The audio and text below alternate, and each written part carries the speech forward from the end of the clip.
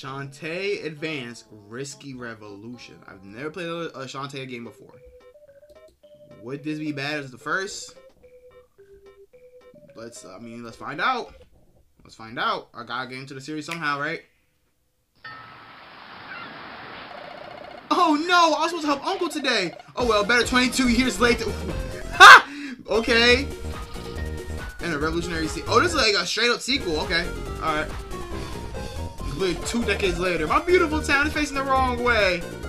Yeah, I've never. Okay, so this is a Alright, since this is a sequel, right? Will they have the OG for sale too? I would hope so. Go ahead, Shantae. This music kinda four-player battle. That's kinda cool.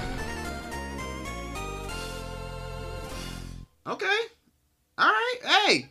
Finally, right? All my Shantae fans, y'all eating y'all eating good, bro. Hey. There y'all go. There y'all go. Everybody asking for Shantae?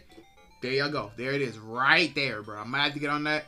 If it's not a Metroidvania, though. It looked to be Metroidvania. I got sussed out. I don't know. I don't know. I'ma hope it's not. Okay, Mitch and Magic multiplayer levels. Yeah, okay, levels. Let's say levels. Alright. Because you never know. Indie games and Metroidvania. Bruh, if it says indie in the if like it says it's made by an indie developer, it's either roguelike or a Metroidvania. Stop! Stop!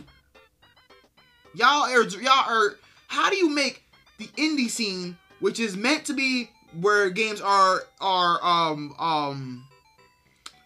experimental and like creative, make them samey? How do you do that? No more roguelikes, no more Metroidvanias, bro. Switch it up.